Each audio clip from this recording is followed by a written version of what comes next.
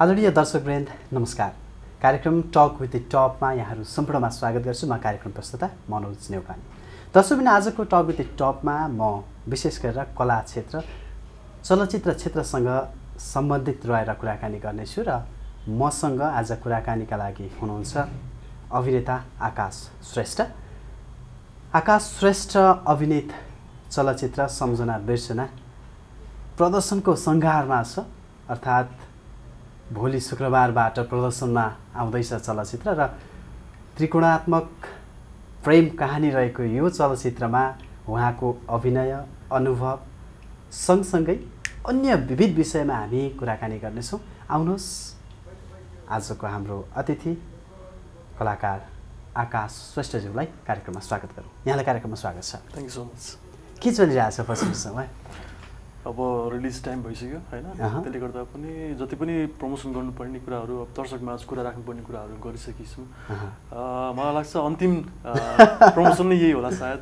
त्यसले गर्दा पनि अब अलि नर्भस छु। भोलिको दिन अब यत्रो वर्षपछि फिल्म रिलिज हुन लाग्छ, यत्रो राम्रोसँग मेहनत गरेको काम अब फाइनल रिजल्ट आउन लाग्छ। त्यसले गर्दा पनि अलिक नर्भस छु र प्लस दर्शकहरूले वेट गरिराख्नु भएको छ, त्यो कुराले पनि एक्साइटेड छु।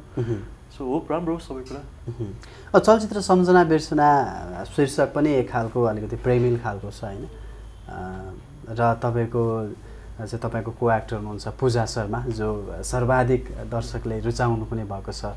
तपाईँहरूका गफगाफ सुन्नदेखि लिएर हरेक कुरा मन पराउनुहुन्छ, चलचित्र पनि उत्तिकै मन पराउनु हुनेछ होइन, त्यो आशा पनि गरौँ। र 4 वर्षपछि फेरि स्क्रिनमा आउँदै हुनुहुन्छ होइन, कस्तो लागिरहेछ त्यो चाहिँ, यो समयान्तर अनि त्यस पछाडि दर्शक अडियन्सको यो वेट होइन, पर्खाइ? 4 वर्ष भनेको त धेरै नै फरक हुने रहेछ क्या। जस्तो हामीले पनि अहिले त्यो मुभी हेऱ्यो भने धेरै पहिला गरेको काम हो भन्ने लाग्छ कि, तर कथावस्तु एकदम राम्रो छ। कथावस्तुले पनि दर्शकलाई एउटा फ्यामिली टाइपको एउटा प्याकेज बनेको छ। मुभी हेर्दा नि आनन्द आउँछ, मिठो बनेको छ।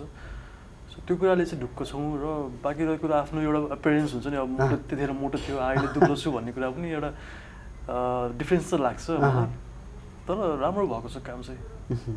जस्तो फिल्मलाई लिएर चाहिँ अब त्यो उत्साहित छु अथवा चाहिँ त्यसको भन्दै गर्दा यसको च्यालेन्ज चाहिँ कति छ? चल्नै पर्ने च्यालेन्ज हुन्छ नि, अब यो लामो समयपछिको अन्तरालपछि ठुलो चाहिँ स्क्रिनमा आउँदै गर्दाखेरि चाहिँ त्यो च्यालेन्ज चाहिँ कति छ? चल्नै पर्ने दबाब हुन्छ अवश्य पनि। अब अरूभन्दा नि आफैले आफूलाई च्यालेन्ज गर्नुपर्ने जरुरी हुन्छ जहिले पनि। पहिलाको भन्दा अलिक बेटर अडियन्सहरूले खोज्नुहुन्छ हामीबाट। सो त्यो कुराहरू चाहिँ च्यालेन्जिङ वेमा काम गरेको छौँ र पक्कै पनि दर्शकहरूले चाहिँ यो कामहरू चाहिँ मन पराउनुहुन्छ, किनकि हामी आफै नै एउटा एडिटिङ हुन्छ नि, पोस्ट प्रडक्सनमा बसेर हेर्दाखेरि एज अ कलाकार भन्दा नि एज अ अडियन्स हेर्दाखेरि चाहिँ मन पराएको थियो हामीले सबै टिमले। र बाहिर पनि अरू अन्य मान्छेहरू हुन्छ, उहाँहरू हेडले पनि एज अ रिभ्यू चाहिँ राम्रो दिनुभएको थियो उहाँहरूले। सो चल्नुपर्ने च्यालेन्जिङ छ र आगामी दिनमा पनि भोलिको दिनमा अरू नयाँ नयाँ प्रोजेक्टहरू पनि आउँदाखेरि चाहिँ यो मुभीले पनि एउटा प्लस गर्छ कि हिजोको दिनमा राम्रो मुभी बनाएको थियो, अब नेक्स्ट टाइम पनि राम्रोसँग हेर्नुपर्छ यसको भनेर त्यो एउटा माइन्डमा क्लिक भएपछि सो च्यालेन्जिङ वेमा चाहिँ काम गर्नुपर्ने आवश्यक छ।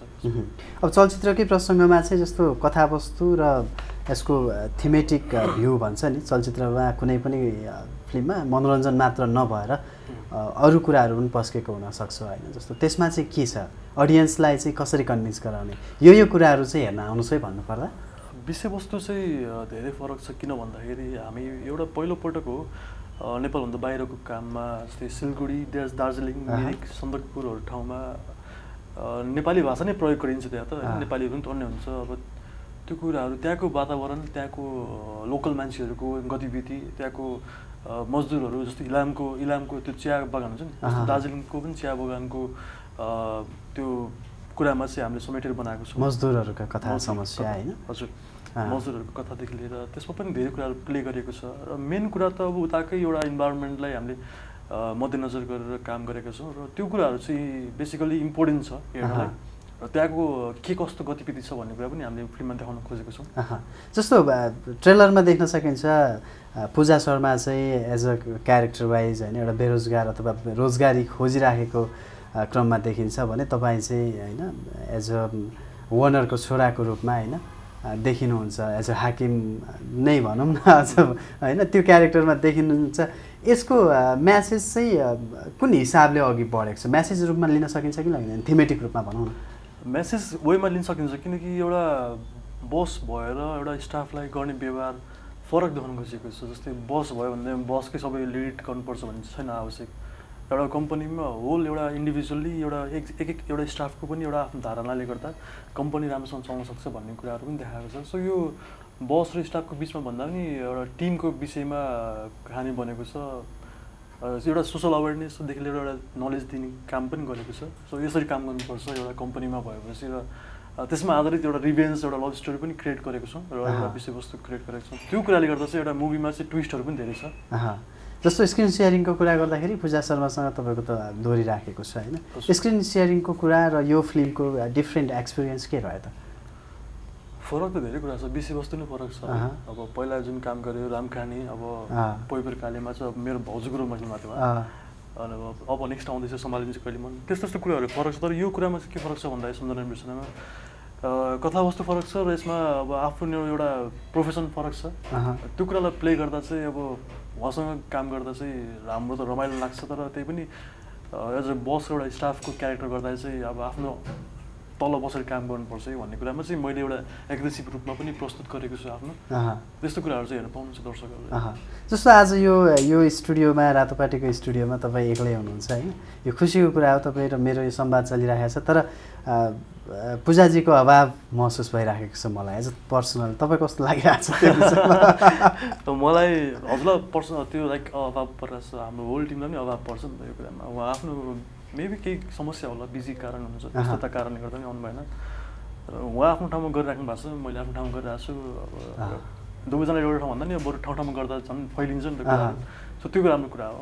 अझ यो स्टुडियोमा चाहिँ तपाईँसँगै अर्कोजना भएको भए अझ रमाइलो हुन्थ्यो होला, अझ इन्टरटेन गरिन्थ्यो होला होइन। ओके, अब जस्तो यही प्रसङ्गमा मैले जोड्न खोजेको चाहिँ चलचित्र चल्नका लागि आधारहरू चाहिँ के हुन्छ जस्तो लाग्छ? एउटा कन्टेन्ट भन्छौँ हामी होइन, स्क्रिप्ट भन्छौँ, जुन फिल्ममा चाहिँ तपाईँको निमेश प्रधानको चाहिँ लेखन र निर्देशन दुइटै नै छ होइन। एउटै लेखक र एउटै निर्देशक हुनुहुन्छ, सँगसँगै त्यसको पनि बेनिफिट होला फिल्ममा। सँगसँगै अरू चलचित्र चल्ने आधारहरू के हुनु होला? होइन, मेन हेर्ने भनेको त स्क्रिप्ट नै हो, कन्टेन्ट हो। सेकेन्ड थिङ भनेको चाहिँ मेकिङ हो। जसरी हामी स्पटमा जानुभन्दा अगाडि चाहिँ यसको प्लानिङ गर्छौँ। ल प्लानिङ गरिसकेपछि स्पटमा गएपछि चेन्ज नहोस् काम गर्ने अनुसार, जसरी हामीले एउटा बाचा गरेको थियौँ। सो स्पटमा गएपछि त्यही अनुसार काम गऱ्यो भने त मेकिङ वाइज भोलि गएर हलमा हेर्ने त मेकिङ हो। सो मेकिङ पनि हो, कन्टेन्ट पनि हो जस्तो लाग्छ। दुईवटा मेन कुरा भनेको त्यही हो जस्तो लाग्छ मलाई चाहिँ। जस्तो चलचित्रलाई बढी प्रचार प्रसार गर्दाखेरिको चाहिँ कस्तो हुन्छ यसको रिजल्टमा नि? प्रचार प्रसारको रिजल्ट ओरिएन्टेड हुने हो भने चाहिँ कस्तो हुन्छ? तपाईँहरूलाई त अझ धेरै अनुभव पनि होला। भन्नाले कस्तो कुरा? जस्तो प्रचार प्रसारमा अझ धेरै ध्यान दिने हो भने यसको रिजल्ट फरक आउँछ? हो, त्यो हरेक कुरामा लागु हुन्छ। जस्तो एउटा विषयवस्तु कुनै एडभर्टाइजमेन्ट भनौँ न, जस्तै यो फोन आइफोन भयो, आइफोनमा पनि मार्केटमा ल्यायो, तर यसको प्रचार भएको छैन। यसको विशेषता के छ भन्ने कुरामा विशेषता थाहा नदेखिन त दर्शकहरूलाई थाहा हुनु नि के छ यसको विशेषता भन्ने कुरामा। यसको किन यति महँगो पर्छ, यति महँगो किन गरियो फोनले भन्ने कुरा चाहिँ विशेष थाहा छैन। सो त्यसको विशेषता थाहा नदेखिकन त अब आइफोन मात्र आएछ भन्यो भने त दर्शकहरूले त के हो त्यो फोन भन्ने हुन्छ नि त। सो यसको मार्केटिङ गर्दै हिँड्यो ठाउँ ठाउँमा, यो है भनेर यसको चिजको विशेषता यो छ भन्ने कुरा गऱ्यो भने त अनि बल्ल थाहा हुन्छ आइफोन भने यो रहेछ भन्ने कुरा हुन्छ। त्यस्तो सम्झना बिर्सनाको जस्तै हरेक नेपाली फिल्महरूको प्रमोसन गर्ने कारण चाहिँ त्यो हो, प्रोडक्टलाई जहिले पनि आफ्नो पब्लिसिटी गर्नुपर्छ जस्तो लाग्छ मलाई।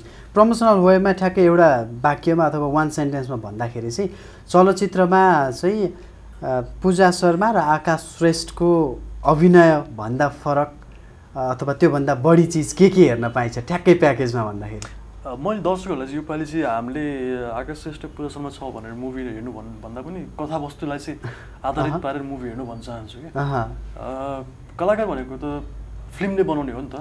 फिल्मले बनाउने हो, फिल्मको मेकर्सले बनाउने हो, कलाकारलाई कसरी खेलाउँछ त्यसमा त जस्तो कलाकार राख्ने चल्छ नि त। तर मेन कुरा त कथावस्तुले चाहिँ के मागिरहेछ, कथावस्तुले चाहिँ कसरी क्यारेक्टरलाई प्ले गरिरहेछ भन्ने कुराहरू चाहिँ मेन कुरा हो जस्तो लाग्छ मलाई चाहिँ। स्टोरी क्रिएट्स क्यारेक्टर होइन? हजुर, स्टोरीले नै क्यारेक्टर क्रिएट गरेर अनि मात्रै इस्टाब्लिस्ड हुने हो। एक्ज्याक्टली त्यही त हो। अब पछिल्लो समय थोरै अलिकति गसिपको कुरा मैले ठ्याक्कै जोडिहालेँ। यस्तो प्रचार प्रसारमा चाहिँ पूजा शर्मा र आकाश सँगै हुनुपर्ने यो वर्ष अभाव हो भन्ने गसिपहरू आइरहेछ। तपाईँहरूको एक दुईवटा आएको इन्टरभ्यूमा पनि त्यो इन्टरभ्यू धेरै इन्टरभ्यू आएछ, तर त्यसमा कमेन्टमा त्यो खड्केको छ, देख्नु पनि भएको छ। कमेन्टको कुरामा हेर्ने हो भने त सबैले कमेन्ट धेरैले प्रश्न उठाइदिनु भएको छ अनि त्यसमै कमेन्ट छ होइन? त्यही त, त्यो पनि मलाई थाहा भएन त्यो उहाँले के कमेन्ट त्यस्तो भएको छ। जता पनि सँगै छौँ हामी काम गरिरहेको छौँ होइन, त्यस्तो अभाव छ जस्तो लाग्दैन मलाई। अब कति कुरामा त उहाँको आफ्नो बिजी सेड्युल हुन्छ, त्यसले गर्दा पनि उहाँ आफ्नो काममा बिजी हुन्छ। तर मेरो कुरामा चाहिँ भइरहेछ काम, प्रमोसन भइरहेछ जस्तो लाग्छ मलाई चाहिँ। यो प्रमोसनमा यसरी चाहिँ पछिल्लो समय म आफैले पनि केही होइन तपाईँहरूलाई टिम जुटाउन अघि पनि अभाव भयो भन्दै गर्दाखेरि सँगै जुटाउनलाई फोन गर्दाखेरि अलिकति त्यस्तै केही कुराहरू म्यासेजहरू मैले पनि पाएँ होइन। यस्तो अर्थमा चाहिँ जस्तो के अरे आकाश श्रेष्ठ पूजा शर्मा चाहिँ सँगै नहिँड्ने अरे होइन, बिजी सेड्युल भएर पनि हो, अर्कातिर उहाँहरू आफैमा पनि केही समस्या हो कि भन्ने खालका प्रसङ्गहरू पनि आए होइन। यसमा चाहिँ के भन्नुहुन्छ, खास बिग्रेको हो त सम्बन्ध? म यस्तो व्यक्ति हो जसले चाहिँ कसैसँग पनि रिसिभ राख्दैन र सकेसम्म अरूको पनि नराम्रो नहोस्, सधैँभरि राम्रो लगेर राम्रो बनाएर हिँडौँ भन्ने खालको व्यक्ति हो। र रिसाए पनि केही छिन्ला मात्र रिसाउने हो, तर आफ्नो रिसले गर्दा अर्काको प्रोजेक्ट या अर्काको विषयवस्तुलाई चाहिँ खराब नहोस् होइन। हाम्रो सम्बन्धले गर्दा तपाईँहरूको कुनै काममा बाधा नपुगोस् भन्ने कुरा चाहिँ हामी चाहन्नौँ, किनकि सधैँभरिलाई देखिने चिज हो। सो यो कुराहरू चाहिँ हामीले आफ्नो पर्सनल कुराहरू चाहिँ बाहिर देखाउनुहुन्न, तर हाम्रो बिच चाहिँ राम्रो छ। यत्रो काम गऱ्यौँ, सङ्घर्ष गऱ्यौँ, सहकार्य गऱ्यौँ, यत्रो अब पछिको दिनमा पनि गर्न बाँकी छ। सो यो कुराले चाहिँ खासै फरक पर्दैन होला सायद, तर बाहिर जुन न्युज आउँछ त्यो कुराहरू चाहिँ हामीले आफै भनेको पनि हुन्न, तर बाहिर न्युज आउँछ। अब बाँकी कुरा रह्यो आफ्नो पर्सनल कुरा, त्यो मलाई पनि थाहा छैन आफै। के त्यो न्युज नभएर गसिप मात्रै हो? गसिप त के आउँछ अब कुनै न्युज त अब 95% जति त्यो थाहा नभएको न्युज पनि आउँछ अब लेखेको भरमा, तर कन्टेन्ट के हो थाहा छैन, तर हेडलाइनमा चाहिँ लेखिएको हुन्छ, तर हो कि होइन जस्तो लाग्छ। यस्तो विषयवस्तुमा आफ्नो घरको आमा बुवा पनि छक्क पर्नुहुन्छ, हो र यस्तो कुरा भन्नुहुन्छ, आफै अचम्म लाग्छ यस्तो कुरा। अब ठ्याक्कै अडियन्सकोले मन पराएको एक दुईवटा क्वेसन गर्छु। जस्तो धेरै अडियन्सले चाहिँ आकाश र पूजालाई चाहिँ रिलमा मात्रै होइन रियलमा पनि देख्न पाऊँ भन्नुहुन्थ्यो पहिले।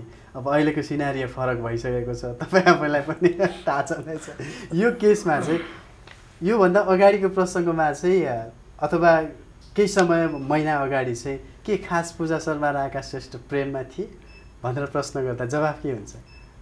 कुनै व्यक्तिसँग निरन्तर काम गर्यो भने पक्कै पनि मिडियामा हल्ला फैलिन्छ र तिनीहरू सँगै छन् भन्ने बुझिन्छ, र भित्र विषयवस्तु के छ भन्ने कुरा कसैले पनि बुझ्दैन नि त। सो यो निरन्तर काम गरेको भएर दर्शकको धेरै माया पायौँ हामीले, एउटा केमिस्ट्री वाइज काम गरियो। कुनै कुराहरू छ व्यक्तिगत कुरा हुन्छ, अब आफ्नो तरिका हुन्छ रिलेसन कसरी मेन्टेन गर्ने भन्ने कुरा उहाँले आफ्नो ठाउँमा गरिराख्नु भएको छ, अब मैले आफ्नो ठाउँमा मेन्टेन गरिरहेको छु जस्तो लाग्छ मलाई चाहिँ। अब त्यो सँगै हुनुपर्छ भन्ने कुरा चाहिँ अब फिल्ममा मात्र हुने रहेछ जस्तो लाग्यो मलाई। फिल्ममा पनि त धेरै कुराहरू चाहिँ अभाव भइन्छ, लास्टमा हिरोइनी मर्छ कि हिरो मर्छ होइन, अधुरो रहन्छ नि त प्रेम कहानी। सो यो कुराहरू चाहिँ जायज नहोला।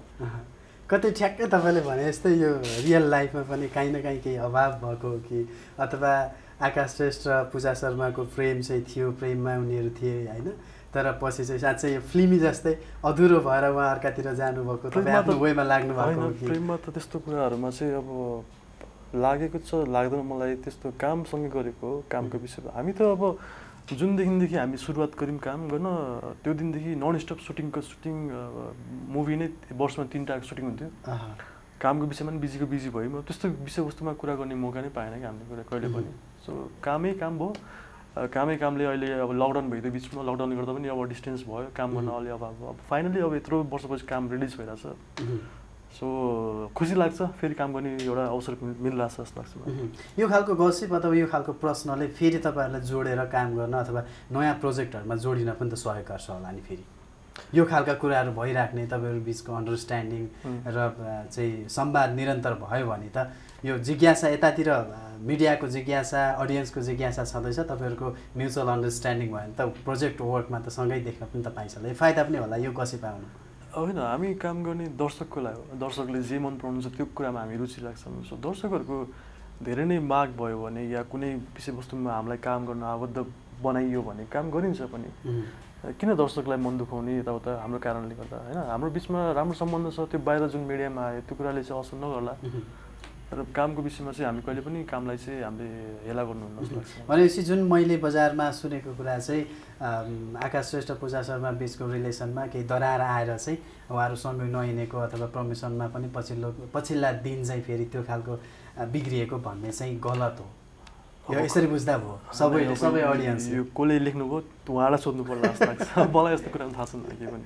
अब अन्तिममा यही प्रसङ्ग मैले अन्तिम प्रसङ्ग गरेँ, जस्तो ठ्याक्कै तपाईँले दुधको दुध पानीको पानी भन्छ नि, छुट्याउने भन्छ नि, यस अर नोमा जवाफ दिनु होला हैन अघि प्रसङ्ग त अघि पनि आएको छ तर मैले जस्ट यस अर नोमा मात्रै पूजा शर्मा र आकाश श्रेष्ठ प्रेममा थिए कि थिएनन् यस अर नो नो नो अहिले चाहिँ जुन खालको गसिप आएको छ ब्रेकअप भएर चाहिँ सम्बन्धमा दरार आएको हो या होइन यस अर नो रिलेसनमा थिएन भनेर नो भन्छु अब ब्रेकअप भएको कसरी आयो होइन ब्रेकअप भनेको त एज अ रिलेसन मात्र ब्रेकअप हुँदैन नि त एज अ फ्रेन्ड पनि कहिले काहीँ त्यो ब्रेकअप भन्ने शब्दलाई त वाइडमा हेर्न सकिन्छ होला नो नो यति भएपछि त सबै दर्शक यति हो क्वेसन तपाईँको यसो यति हो क्वेसन होइन यो चाहिँ मैले आफ्नै त्यो प्रसङ्गमा चाहिँ मैले क्लियर गर्न खोजेको किनभने धेरैले त्यही प्रश्न गरिराख्नु भएको छ नि त तपाईँलाई होइन अब चलचित्रकै प्रसङ्गमा जाउँ तपाईँले अघि भन्नुभयो नि के अरे सन्दकपुर इलाम अनि त्यस पछाडि दार्जिलिङ सिक्किम कहाँ कहाँ पुगेर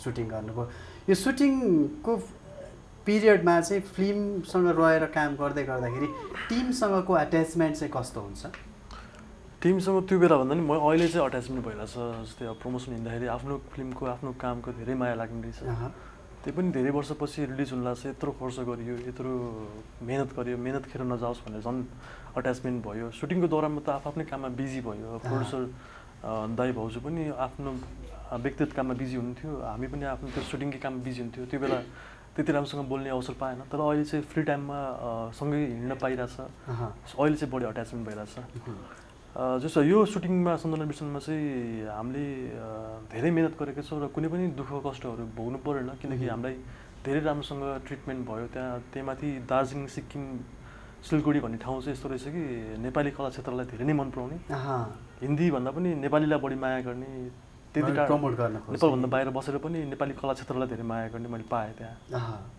मैले यो प्रश्न तपाईँलाई किन गरेँ भने यो अट्याचमेन्ट हुन्छ होइन अनि त्यस पछाडि अब त्यो एज अ फ्यामिली जस्तो 1 महिना 1.5 महिना 2 महिनासम्म काम गर्दाखेरि एउटा परिवार भएर काम गरिन्छ र त्यो सेन्टिमेन्ट त्यो अट्याचमेन्टले गर्दा पनि धेरै नजिक पनि भइन्छ होला त्यसले गर्दा पनि धेरै गसिपहरू बनेको होला के लाग्छ यसमा चाहिँ त्यो अलिकति सँगै हिँडेको सँगै सेल्फी खिचेको होइन सँगै खाएको त्यो as a relation as a फ्यामिलीको रूपमा हुँदा पनि त्यो गरिन्छ र त्यो चाहिँ गसिपमा चेन्ज भएको हो मिडियासम्म आइपुग्दाखेरि गसिपको बारेमा मलाई आइडिया नै भएन नत्र आइडिया भएको भए भन्थ्यो होला तर त्यस्तो आफ्नो काममा बिजी भइयो हेर्नु न निरन्तर हरेक दिन इन्टरभ्यू दिइरहेको छु कुनै ठाउँमा पुगिरहेको छु त्यो कुराले गर्दा पनि हामीले सोच्न समय पाउँदैन कि यस्तो कुरामा विषयवस्तुमा त्यसले गर्दा पनि गसिपको विषयमा त त्यस्तो आइडिया भएन मलाई जस्तो लभ एन्ड लाइफ हुन्छ नि मान्छेको तपाईँको आफ्नो आफ्नो पाटो होला होइन त्यो खुलाउन मिल्छ मिल्दैन अनि त्यस पछाडि अरूको आफ्नो हुन्छ तर सेलिब्रेटी बढी चर्चामा किन हुन्छन् के लाग्छ लभ एन्ड लाइफको विषयमा पर्सनल विषयको बढी खोजी हुने किन जस्तो लाग्छ म थाहा भएन लभ एन्ड लाइफ अब तपाईँहरूको सन्दर्भमा कुरा गर्दाखेरि चाहिँ तपाईँहरूको गोप्य हुन्छ होला हाम्रो देखिन्छ पब्लिकली मिडियामा जुन कुरा देखिन्छ होला त्यही कुरा सायद चर्चामा आउँछ होला अब नाम जोडिन्छ पनि नाम नजोडेको राम्रो खास किनकि हामीसँग जसको नाम जोडिन्छ उसको व्यक्तिगत कुरालाई अफेक्ट गर्छ नि त जुन कुरा हो होइन वास्तविक कुरा के हो भन्ने कुरा थाहा नहुँदा पनि बाहिर न्युज आउँछ न्युजले गर्दा पनि व्यक्तिगतले असर पर्छ नि त सो हामीले जबसम्म खुलाउँदैन त्यो कुरा हो कि होइन भनेर तबसम्म न्युजमा आइसक्छ त्यो गलत कुरा हो जस्तो लाग्छ नि त ओके फिल्मकै क्वेसन चलचित्र सम्झना बिर्सना रिलिज पछिको सफलताको बारेमा कति कन्फिडेन्ट हुनुहुन्छ कन्फिडेन्ट त छैन त्यस्तो खासै भन्नाले कन्फिडेन्ट हुनुपर्छ तर के कस्तो भन्दा नि मेन प्रायोरिटी भनेको दर्शकलाई चाहिँ फिल्मले चित्त बुझाउँछ कि बुझाउन्न भन्ने कुरा हो व्यावसायिक सफलता भन्दा पनि कृतिको हिसाबमा अथवा आफ्नो प्रडक्टको हिसाबमा चाहिँ सफल हुनेमा विश्वास मैले जस्तो इक्जाम्पल दिएँ आइफोनको पनि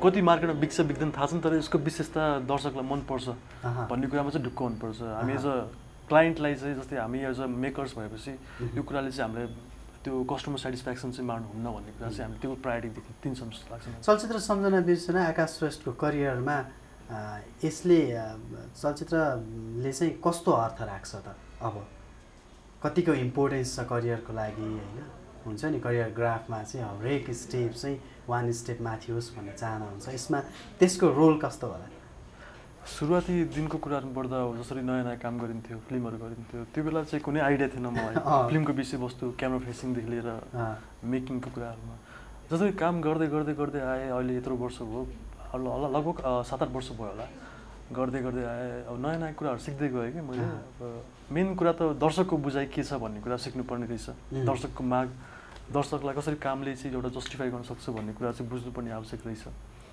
त्यो सिक्दै गएपछि एउटा सम्झना बिर्सना भन्ने कन्टेन्ट जुन छ त्यो पनि एउटा दर्शकलाई चाहिँ जस्टिफाई दिन्छ है भन्ने कुराले गर्दा हामी आबद्ध भयौँ काम गर्न। सो यो दर्शकलाई चाहिँ यो प्रोजेक्टले चाहिँ मन छुन्छ र अवश्य पनि हलबाट बाहिर निस्किँदा एउटा इमोसनल खालको वातावरण क्रिएट हुन्छ जस्तो लाग्छ। सो त्यो नै होला एउटा मेन प्रायोरिटी हामीले दिनुपर्ने, दर्शकलाई चाहिँ रुझाउनु पर्ने एउटा प्रोजेक्टले। त्यो भयो भने मात्र हामी सफल हुन्छौँ। अभ्यास र अनुभवले नै मान्छेमा निखारता ल्याउँछ र प्रगति हुँदै जान्छ भन्दै गर्दा तपाईँले त्यही प्रसङ्ग उठाउँदै गर्दाखेरि चाहिँ नेपाली चलचित्र क्षेत्रमा एज अ एक्टर भएर जिउनका लागि कतिको च्यालेन्जिङ छ र जिउन सँगसँगै त्यो प्रगति पथमा चाहिँ अपवार्ड हुनलाई चाहिँ कतिको च्यालेन्जिङ छ? च्यालेन्जिङ त भन्दा पनि हरेक कुरामा ठाउँ ठाउँमा हरेक विभिन्न प्रोफेसन क्षेत्रमा चाहिँ कम्पिटिसन छ। हजुरहरूको मिडिया फिल्म पनि कम्पिटिसन छ, हाम्रो एक्टर कलाकार बिच पनि कम्पिटिसन छ, अनि फिल्मको विषयवस्तु मेकिङ वाइज पनि कम्पिटिसन छ। हरेक क्षेत्रमा सबै ठाउँमा मलाई त्यो फिल्ममा मात्र होइन कि हरेक ठाउँमा छ कम्पिटिसन च्यालेन्जिङ। तर च्यालेन्जिङ कम्पिटिसन के कुरामा गर्नुपर्छ भन्दाखेरि आफूलाई गर्नुपर्ने जस्तो लाग्यो मलाई चाहिँ। आफूमा नै निका आएन, आफूमा इम्प्रुभमेन्ट आएन भने भोलिको दिनमा त अरूसँग कम्पेयर गर्ने जायज छैन होला। सो आफूमा चाहिँ अलि कम्पिटिसन गर्नुपर्छ, आफैमा एउटा च्यालेन्ज गर्नुपर्छ, योभन्दा पहिलाभन्दा बेटर गरै त भनेर आफूले आफूलाई एउटा कन्फिडेन्स दिनुपर्छ जस्तो लाग्छ। अब म अलिकति ऱ्यापिड स्टाइलको प्रश्नहरू गर्छु होइन, ऱ्यापिड फायर नै त नबनाउँ होइन, छोटोमा जवाब दिनु होला होइन। मसँग केही प्रश्नहरू छन्, ट्याक्क तपाईँले भनिदिए हुन्छ होइन। हजुर। तपाईँको डेली ह्याबिटबाट जान्छु म। अवश्य। ल तपाईँ कति बजी उठ्नुहुन्छ बिहान? म भर पर्छ के कुरामा हो भनेर, राति कति बजी सुतिन्छु भनेर। ल जस्तै सुटिङमा राति 1 बजी घर पुग्यो भने बिहान 8-9 बजी उठ्छु, नत्र चाँडै सुत्यो भने बिहान म जिमको विषयवस्तुमा जिम गर्नलाई चाहिँ म बिहान त्यही 6 बजी उठेर 7 देखि 9 बजीसम्म जिम गर्छु। उठिसकेपछिको पहिलो एक्टिभिटी के हुन्छ? पहिलो एक्टिभिटी टोयलेट जाने। टोयलेट जान्छु म, फ्रेस हुने, अब मुख धुने, के गर्ने वासरुम जान्छु म। अनि त्यसपछि coffee, black coffee without sugar खान्छु अनि बल्ल सुरुवात गर्छु आफ्नो दिनको। कुनै पनि सेड्युल छैन भने तपाईँको दिमागमा के आउँछ? केही छैन, आज फ्री छु भने के चाहिँ गरौँ लाग्छ? म धेरै एक्लै काम भएन भने एक्लै बसेर त्यही प्ले स्टेसन होस् या गेम खेल्ने, दाजुभाइलाई बोलाएर गेम खेल्छु म घरमै बसेर। बाहिर चाहिँ त्यति हिँड्न रुचाउन्न म। कहीँ घुम्न जान मन लाग्दैन त्यति? घुम्नलाई खासै म परिवारसँग अथवा परिवारसँग म धेरै टाढा बस्छु, किनकि काठमाडौँ एक्लै बस्छु नि त, परिवार दाङ जिल्लामा बस्नुहुन्छ। त्यसले गर्दा पनि परिवार भए त झन् घुम्नलाई सजिलो हुन्थ्यो। कुनै दिन 1-2 दिनको ग्याप भयो भने दाङ कतिको दौडिनुहुन्छ? दाङ त 1 दिनमै पुग्छ, अब कति दिन पाउला होइन। प्लेन त्यही भनेको मैले, जस्तो 2 दिनको सेड्युल केही पनि छैन भने दाङ दौडिहाल्न मन लाग्छ? होइन, त्यस्तो दाङ चाहिँ दौडिन लाग्दैन। दाङ गयो भने कि त 1 महिना बस्ने गरी कि त 15-20 दिन बस्ने गरी जान्छु। त्यहाँसम्म दुःख गरी जानुपर्छ, अनि त्यस्तो दुःख छ। गाडीमा गयो भने बिच बाटोमा त्यति पहिरो, बाटो खराब छ। प्लेनमा गयो भने प्लेन पुरै हल्लाउँछ, त्यत्रो सानो प्लेन छ त्यहाँ, अनि त्यही भएर पनि डर लाग्छ सकेसम्म जान नपाऊँ भन्ने हुन्छ। अब मम्मी बुवा आफै आउनुहुन्छ र उहाँहरू आएको बेलामा काम नभएकोलाई हामी घुम्न जान्छौँ, कहिले कता जान्छौँ। हरेक चलचित्र साइन गरेपछि सबैभन्दा प्रिय व्यक्ति कसलाई सुनाउनुहुन्छ? के कुरामा? फिल्म साइन गरेपछि मैले साइन गरेँ है यो फिल्म, म आफ्नो मम्मीलाई सुनाउँछु। जे काम पनि सुरुवात गर्दाखेरि मैले सोध्छु उहाँलाई मात्र, गरौँ कि नगरौँ भनेर। उहाँलाई चाहिँ यो विषयवस्तु थाहा छैन, यो फिल्म क्षेत्रमा थाहा छैन, तर के आइडिया छ, तर पनि त्यो मनदेखि काम गर्ने कुरा हुन्छ नि, दिमाग भन्दा नि मनदेखि काम गर्ने कुरामा चाहिँ उहाँलाई सोध्छु मैले धेरै। यो गरौँ कि नगरौँ पनि भन्नुहुन्छ? गरे पनि भन्नुहुन्छ? आफै विचार गर भन्दाखेरि म आफै कन्फ्युज हुन्छु, तर गर भने चाहिँ गर्नुपर्छ होइन। उहाँहरूको रेस्पोन्स चाहिँ के हुन्छ? जस्तो साइन गरिसकेँ मैले यो फिल्म यतिदेखि अब चाहिँ जानु छ सुटिङमा भन्दाखेरि उहाँहरूको रेस्पोन्स के हुन्छ? बुवा मम्मीको कस्तो छ प्रोजेक्ट, के छ, मेकर्सको हो भनेर बुझ्नुहुन्छ उहाँहरूले। अब त्यही हो मेन थिङ त, अब राम्रो काम गर होइन, नराम्रो काम गर्ने कुरा त आउँदैन, राम्रो काम गर्ने हो, आफ्नो तर्फबाट राम्रो काम गर्ने हो। अब त्यही हो, भोलि गएर राम्रो काम देखिहाल्छ बाटोमा। कसैले चाहिँ फोन गरेर फिल्मको ठ्याक्कै अफर गर्दाखेरि दिमागमा के क्लिक हुन्छ? अब च्यालेन्जिङ कुरा आयो, नयाँ भन्ने कुरा हुन्छ, अब नयाँ दौरान नयाँ बाटो हिँड्नुपर्ने भयो भन्ने बुझ्छु म चाहिँ। बा कसैले कहाँ तनाव दिने भयो भन्ने त हुँदैन नि? त्यस्तो त हुँदैन, स्क्रिप्ट हेरेर मात्रै डिसिजन। अवश्य टाइम लाग्छ नि त स्क्रिप्ट पढ्न पर्ने। ओके, अब खानपानको कुरामा सबैभन्दा बढी के मनपर्छ? ठ्याक्कै खाम भन्दाखेरि चाहिँ यो चाहिँ भन्ने हुन्छ? कस्तो, घरकै विषयवस्तुमा कि बाहिरको विषयवस्तुमा? घरकै विषयमा पनि, बाहिर आउटिङमा जाँदा पनि। खानेकुरामा अन्डा धेरै खान्छु म अन्डा फास्ट पनि भयो नि त त्यसले पेट पनि भर्छ अन्डा खान्छु म धेरै अन्डा चाहिँ क्लिक भइहाल्छ अन्डा क्लिक हुन्छ घरमा पनि हो ओके पटक पटक दोहोऱ्याएर खाइरहन मनपर्ने चिज कफी ब्ल्याक कफी सबैभन्दा मनपर्ने गीत सबै मनपर्ने गीत मलाई स्वरूपराज आचार्यको गीत मनपर्छ गीतको बोल थाहा छ गीतको बोल त धेरै छ उहाँको गाएको तर अब उहाँको भोइसमा भएको धेरै मनपर्छ उहाँको भोइसमा मलाई मनपर्छ फिल्म मनपर्ने फिल्म त्यस्तो अहिलेसम्म आएको छैन मलाई पटक पटक दोहोऱ्याएर आफ्नै फिल्म हेरेको आफ्नै पटक पटक दोहोऱ्याएर म चाहिँ कमेडी कुराहरू चाहिँ हेर्न बढी रुचाउँछु आफैले आफूलाई इन्टरटेन गर्नलाई त्यस्तो कुराहरू चाहिँ हेर्छु जस्तै मैले अहिले रिसेन्टली पनि अब नेपाली सर्ट मुभीहरू चाहिँ हेर्दै गर्छु कमेडीहरू राम्रो लाग्छ त्यो हेरेर मात्र म दिन काट्छु भनेपछि यो नेपाली सर्ट कमेडी जुन इन्टरनेटमा आउँछ तिनीहरूलाई धेरै इन्जोय गर्नुहुन्छ हजुर आफ्नै फिल्म पटक पटक दोहोऱ्याएर हेरेको कुनै चाहिँ एकपटक दुईपटक तिनपटक आफैले अभिनय गरेको मैले हेर्दिनँ कहिले पनि आफ्नो फिल्मै हेर्नु नै हलमा हेर्छु म युट्युब सुटुमा चाहिँ हेर्दिनँ म त्यो फिल्म सबै थाहा हुन्छ स्टोरी के छ भनेर आफूले काम गरेको अब त्यो कति हेर्ने भन्ने ओके सबैभन्दा मनपर्ने बुक छ पुस्तक सबै मनपर्छ त्यस्तो इन्डिभिजुअल छैन मेरो छैन यो चाहिँ बुक भनेर कसैलाई रिकमेन्ड गर्नु पर्यो भने त्यस्तो छैन आइडिया छैन त्यस्तो कुरा छैन ओके मनपर्ने ठाउँ नेपालमा धेरै मनपर्ने ठाउँ मलाई पाल्पा तानसेन किन खै छुट्टै खालको अट्याचमेन्ट छ जस्तो लाग्छ पुनर्जन्म पहिला जन्म हुन्छ नि पहिलाको जन्ममा म त्यहीँ थिएँ जस्तो लाग्छ त्यहाँ गएपछि मलाई पहिलाको कुराहरू याद आउँथ्यो हुन्छ नि अब मेमोराइज गर्ने पहिला यहाँ के भएको थियो त्यो डेजाउ टाइपको हुन्छ मलाई चाहिँ त्यहाँ हुन त जन्मेको पनि त्यही हो म पाल्पा तानसेन जन्मेको तर त्यही पनि केही न केही छ जस्तो लाग्छ कि त्यो ठाउँमा चाहिँ पहिला त्यो ठाउँमा केही भएको थियो है म यहाँ भन्ने टाइपको चाहिँ हुन्छ मलाई ओके सबैभन्दा धेरै पटक चाहिँ दोहोऱ्याएर हेरेको फिल्म जुन इन्टरनेसनल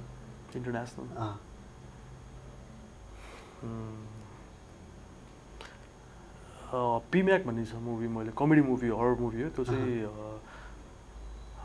थाई मुभी हो कि त्यस्तै होला सायद थाई मुभी हो त्यो चाहिँ मैले दोहोऱ्याएर हेरिरहेको हुन्छु धेरै नै हँसाउँछ त्यो ओके अर्को चाहिँ जस्तो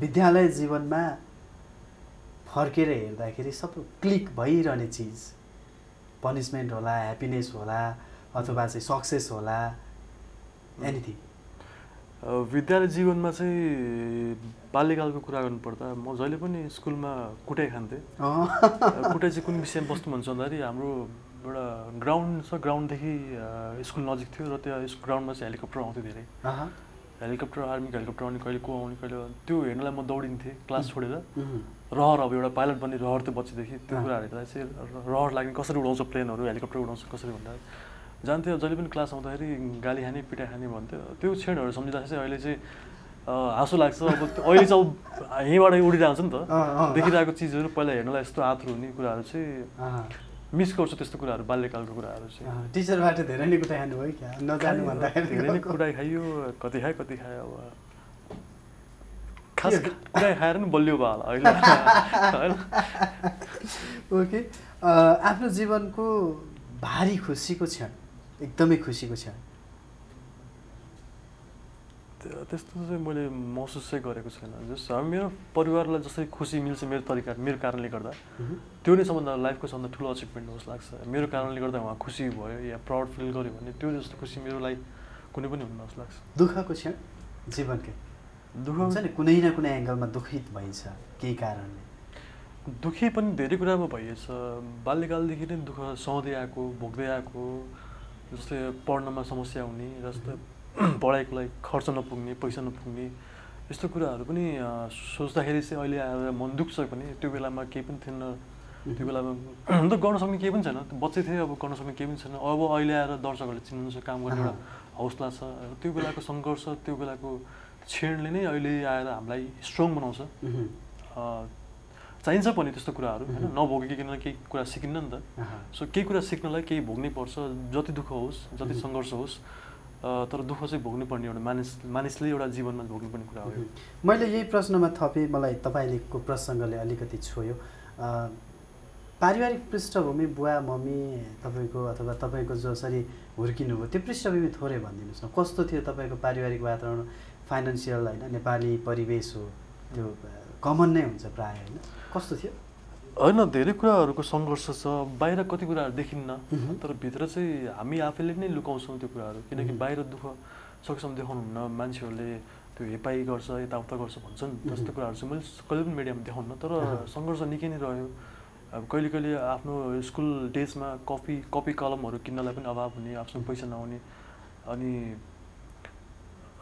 स्कुलको फी तिर्नलाई कष्ट हुने अब कोहीसँग सापटी मागेर स्कुलको फी तिर्नु पनिदेखि लिएर अब पढाइको लागि काठमाडौँ आइयो काठमाडौँ आउँदा पनि धेरै कुराहरू अरूसँग लोन मागेर पढ्नुपर्ने यस्तो कुराहरू चाहिँ देखेँ मैले त्यतिखेर बच्चामा मलाई त्यस्तो महसुस चाहिँ भएन तर अहिले आएर चाहिँ मलाई महसुस हुन्छ कि हाम्रो लागि एउटा परिवारले गर्ने सेक्रिफाइस आफ्नो एउटा खुसी बिर्सेर आफ्नो छोराछोरीको लागि गर्ने हुने सङ्घर्ष त्यो कुराहरू हेर्दा चाहिँ अहिले चाहिँ अब मैले गर्नुपर्ने चिज चाहिँ आफ्नो आमा बाबुको लागि गर्नुपर्छ है भन्ने कुरा बुझ्छु कि त्यो बेला हामीलाई गर्नुभयो अहिले चाहिँ गर्ने पालो हाम्रो र हामीले गर्दा उहाँहरूलाई कहिले पनि दुःख हुनु भएन र कुनै पनि कुरामा अभाव गर्नु दिन्न मैले चाहिँ उहाँहरूलाई केही कस्तो पऱ्यो भने चाहिँ अहिले म तुरुन्तै लागि पर्छु जे कुरामा पनि उहाँहरूलाई चाहिँ खुसी पार्नतिर लाग्छु म चाहिँ यो क्वेसन अलिकति टफ लाग्ला तपाईँलाई जस्तो कि हिजोको जीवन हिजोको सङ्घर्ष हिजोको दुःख र आजको यो उपलब्धि एचिभमेन्टलाई कतिको रिकल गर्नुहुन्छ कतिको कम्पेयर गर्नुहुन्छ एकान्तमा बस्दाखेरि एक्लै हुँदाखेरि अथवा यस्तै कहिलेकाहीँ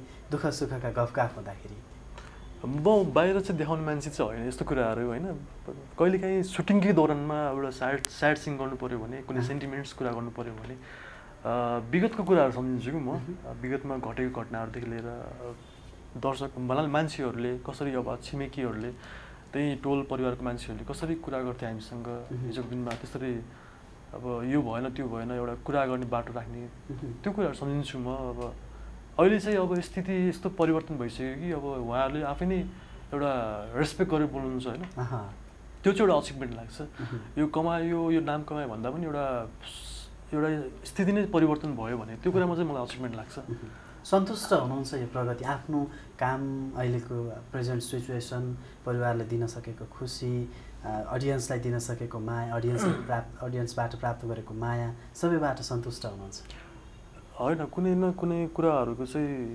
बाधाहरू त पुगिरहेको छ यो कुराहरूमा सङ्घर्षको दौरानमा बाधा पुगिरहेको छ र यो चलिरहेको छ पनि जबसम्म हामीले यो ठाउँ छोड्दैन तबसम्म यो दौरान भइरहेको छ सो सबभन्दा ठुलो च्यालेन्जिङ भनेको के छ भन्दाखेरि आफूलाई कसरी मेन्टेन गर्ने भन्ने कुरा हो यहाँ दर्शकलाई पनि ठाउँमा राख्नुपर्छ र आफ्नो परिवारमा ठाउँमा राख्नुपर्छ यो कुराहरूलाई चाहिँ ब्यालेन्स गर्न साह्रै नै गाह्रो छ सो आफूले राख्नुपर्ने एउटा मेन कुरा भनेको डिसिप्लिन हो एउटा पोटेन्सियल बिहेभियर गर्नुपर्छ जस्तो लाग्छ मलाई चाहिँ यो कुरा निरन्तर गऱ्यो भने चाहिँ बल्ल अनि एउटा अचिभमेन्ट पाउँछु पनि अवश्य पनि बुवामा पनि खुसी हुनुहुन्छ अहिले पनि अब स्ट्रगल गरिरहेको छु म पनि कुनै न कुनै काममा सो स्ट्रगल चलिरहेको छ सधैँ अहिले केही सर्ट क्वेसन्स जस्तो सबैभन्दा मन नपर्ने प्रसङ्ग अर्थात् हुन्छ नि कसैले सोधिदिने यो चाहिँ नसोधिदिए हुन्थ्यो यो प्रसङ्ग चाहिँ भन्ने हुन्छ त्यो के हो होइन यो नभएको गसिपहरू अब नामको चलेको नाम जोडेको विषयवस्तु के कुरा गर्न मुड बनाएर आएको हुन्छ अनि के कुरा सोधिदिनुहुन्छ होइन अनि त्यही भएर पनि अचम्म लाग्छ कि कहाँबाट क्वेसन आयो भनेर ओके अब थोरै एक दुईवटा नाम लिन्छु तपाईँलाई मनमा के लाग्छ ओपनली भनिदिनु होला वान वर्ड भन्छ नि वान वर्डमा मनपर्ने कलाकार अभिनेता अभिनेत्री को हुनुहुन्छ तपाईँलाई ठ्याक्कै नाम लिँदाखेरि मनपर्ने कलाकार मनपर्ने थुप्रै हुनुहुन्छ मलाई एकजनाको मात्रै हुन्छ नि सानो त्यो एउटा नोस्टाल्जिक भन्छ नि त्यो सानो बच्चामा पनि कलाकार भन्ने बित्तिकै यसको नाम आउँछ नि दिमागमा को थियो हाम्रो राजेशमाल महानायक राजेशमाल हुनुहुन्छ उहाँको गतिविधि अहिले हेर्नुहोस् न अहिलेसम्म पनि उहाँ यस्तो एक्टिभ हुनुहुन्छ अभिनेता उहाँ नै हुनुभयो अभिनेत्री त को हुनुहुन्छ करिश्मा मन्दर अहिलेसम्म चार्म छ त्यस्तो ब्युटिनेस छ सो मेन्टेन गर्नु नै सबभन्दा बिग च्यालेन्ज हो जस्तो लाग्छ अब उहाँहरूकै मलाई क्यारेक्टर वाइज जस्तो राज हमालको बारेमा एक सेन्टेन्समा भन्दा ठ्याक्कै इन वान वर्डमा भन्दा के भन्नुहुन्छ he is a intellectual person okay Puja Sharma dedicated person Swastima Khadka all-rounder okay सुरक्षा पन्त सुरक्षा पन्त त one of the most talented person इन्डस्ट्रीमा भएको मान्छेमा। अनमोल केस जेनिन निखिलो कृति अहिलेको हेर्ने हो भने त उहाँको जुन शब्दहरू निस्किन्छ मुखबाट साह्रै नै मन आनन्द पार्ने खालको। सो यो कुरामा चाहिँ एउटा पोजिटिभ भाइब्स दिने मान्छे भन्छु म उहाँलाई चाहिँ। एक जमानाको निकै नै खतरा भिलेन तपाईँको अहिलेको को एक्टर पनि हुनुहुन्छ, सँगै काम पनि गर्नुभएको छ, सुनिल थापा। सुनिल थापा सर उहाँको विषयमा केही भन्नै मिल्दैन। लिजेन्डरी नेपालकै सबभन्दा लिजेन्ड एक्टरमा चाहिँ उहाँ पर्नुहुन्छ सायद। उहाँलाई चाहिँ अब एउटा मेन्टर पनि मान्छु म उहाँलाई, उहाँसँग सिकेको कामहरू मैले होइन। सो एउटा गार्जेन भन्छु उहाँलाई चाहिँ म। आफ्नो बच्चा जस्तो ट्रिट गर्नुहुन्छ हामीलाई होइन, त्यसले एउटा गार्जेन हुनुहुन्छ उहाँ। दीपक राजगिरी एउटा टिम मेकर भन्छु म। टिम मेकर, एउटा टिमलाई बनाउने मान्छे। दिपाश्री निरौला चुलबुल मान्छे, चुलबुल लाग्छ मलाई एकदमै। अन्तिम क्यारेक्टर बालेन्द्र शाह। बालेन्द्र शाह चाहिँ एउटा भिजनरी पर्सन भन्छु, भिजन बोकेको मान्छे जसले चाहिँ केही गर्छु भनेर एउटा स्टेप चालेको, पाइला चालेको। यस्तो ठुलो राजनीतिक खेल चल्ने काठमाडौँमा पनि आफू एक्लै अडान लिएर जनताको भोट पाएर पनि अब केही गर्छु भनेर आएको व्यक्ति हो। अब यत्तिकै त आउनु गाह्रो छ नि त यो क्षेत्रमा। सो केही गर्छु भनेर त आउनु भयो होला। सो उहाँलाई चाहिँ सकेसम्म सपोर्ट गरौँ सबैजनाले। अब केही हुन्छ नेपालमा काठमाडौँमा होइन। ओके, अन्तिममा त्यही प्रश्नमा मैले जोडेँ। उहाँ अहिले पछिल्लो समय मिडियामा पनि अथवा ओभरअल पनि अलिक विवादित हुनुहुन्छ होइन। आफ्नो आफ्नो निर्णयबाट कोही सन्तुष्ट हुनुहुन्न, कोही सन्तुष्ट पनि हुनुहुन्छ। आकाश श्रेष्ठ एज अ अभिनेताको रूपमा एउटा म्यासेज दिनु पर्यो भने बालेन्द्र शाहलाई के दिनुहुन्छ? बालेन्द्र शाहलाई कहाँबाट कहाँ पुग्नु पैसा होइन, एउटा लास्टमा मैले सोधेको प्रश्न किन पनि हो भने एउटा अभिनेताको पनि एउटा भिजन हुन्छ जसलाई सपोर्ट होस् काम गर्नलाई। होइन, कति ठाउँमा पोलिटिक्स हुन्छ, हरेक क्षेत्रमा पोलिटिक्स हुन्छ जस्तो लाग्छ। जस्तै राजनीति मात्र त्यो सरकारी काम मात्र पोलिटिक्स हुन्न जस्तो लाग्छ मलाई। हरेक फिल्म क्षेत्रमा पनि पोलिटिक्स हुन्छ, तपाईँको बिजनेस वाइज पनि पोलिटिक्स हुन्छ। अवश्य पनि बालेन्द्रजीले पनि जी भने दाइ भने के भने उहाँले पनि भोगिराख्नु भयो होला पोलिटिक्स भन्ने कुरा। तर कति ठाउँमा खुट्टा तान्ने मान्छे धेरै हुन्छ। सो यो विषयवस्तुमा पनि एउटा आफू लिडर भएपछि कसैको कुरा नसुनिकन आफ्नो भिजन के छ त्यसको अगाडि लागि पर्ने र आफ्नो डेडिकेसन के छ, आफ्नो गोल के छ त्यो कुराको लागि चाहिँ लागि पर्ने, दायाँ बायाँ केही नसुन्नु होला भन्न चाहन्छु म। उचाल्ने मान्छे हुन्छ, पछाडि मान्छे हुन्छ होइन। सो आफ्नो भिजन चाहिँ के छ त्यसमा स्ट्रेट एकोरो लाग्नुपर्छ जस्तो लाग्छ मलाई चाहिँ। काठमाडौँ महानगरपालिकावासीको मन जित्दै काम गर्दै अघि बढ्नु होला होइन। ओके, अब अन्तिममा छौँ हामी। चलचित्र चाहिँ प्रदर्शन भोलिबाट हुँदैछ, सम्झना बिर्सना भोलि शुक्रबारबाट प्रदर्शनमा आउँदैछ। चाहिँ मल्टिप्लेक्स हलहरूमा टिकट पनि ओपनिङ भइसकेको छ होइन। हामीले यो अन्तर्वार्ता गर्दै गर्दाखेरि खुलिसकेको छ। के भन्नुहुन्छ अडियन्सहरूलाई जो आकाशलाई, पूजालाई हेर्नलाई सँगसँगै अब अरू भेटरान कलाकारहरू पनि हुनुहुन्छ, सुनिल थापा हुनुहुन्छ, छुल्टिङ हुनुहुन्छ होइन, लगायतको टिम त्यहाँ छँदैछ र स्टोरी भनिहाल्नुभयो होइन। स्टोरी भन्यो मैले, स्टोरीको थिम त आयो होइन। ओके, के भन्नुहुन्छ म्यासेज? म त धेरै भन्न चाहन्न किनकि सबै इन्टरभ्यूमा भन्दै आएको। अब भोलिदेखि रिलिज छ। अब पक्कै पनि नेपाल, अल ओभर नेपाल तपाईँहरूको नजिकको हलमा लागिसकेको छ सम्झना बिर्सना। सो एकचोटि हेर्नुहोस् र कस्तो बनेको छ, के कस्तो भएको छ। अब नराम्रो लागेर रेस्पोन्स गर्नुहोस्, हामी त्यही अनुसार सुधार गर्छौँ। र राम्रो लागेछ भने कृपया अब एउटा दर्शकमाझ फैलाउने, एउटा दर्शकमाझ मेसेज गर्ने, मेसेज दिने चाहने हजुरहरू नै हुनुहुन्छ। सो सपोर्ट गर्नुहोस्, नेपाली कला क्षेत्र, नेपाली सिने जगतलाई चाहिँ एकदमै माया गर्नुहोस्, सपोर्ट गर्न चाहन्छु, सपोर्ट गर्नुहोस् भन्न चाहन्छु म चाहिँ। ओके, यो रातोपाटीको यो स्टुडियोसम्म आएर कार्यक्रम टक विथ द टकका लागि यो समय छुट्याइदिनु भएकोमा धेरै धेरै धन्यवाद। सँगसँगै चलचित्र भोलिबाट प्रदर्शनमा आउँदैछ, सफलताको शुभकामना। धन्यवाद हजुरलाई पनि। हजुरले मलाई केही शब्दहरू राख्नलाई आमन्त्रित गर्नुभयो होइन। अब पछि पनि फेरि मौका पाऊँ यहाँ आमन्त्रित हुनु, यहाँ उपस्थित हुनु। हजुरलाई पनि धेरै धेरै धन्यवाद र रातोपाटीलाई पनि धेरै धेरै धन्यवाद। सबैको सबैभन्दा राम्रो। हस्, thank you so much. Thank you so much sir, thank you. हस् दर्शकबिन, आजको कार्यक्रम टक विथ द टकमा मसँग हुनुहुन्थ्यो अभिनेता आकाश श्रेष्ठ। उहाँको चलचित्र भोलि शुक्रबारबाट अर्थात् असार 31 गतेबाट प्रदर्शनमा आउँदैछ। पक्कै पनि उहाँको चलचित्र हेरेर तपाईँहरूले उहाँलाई व्यक्तिगत रूपमा पनि सल्लाह सुझाव प्रतिक्रिया दिनुहुनेछ, नेपाली चलचित्र क्षेत्रलाई माया गर्नुहुनेछ, सँगसँगै हाम्रो कार्यक्रम टक विथ द टकलाई पनि माया गर्नुहुनेछ। आजलाई बिदा दिनुहोस्। हस्त, नमस्कार।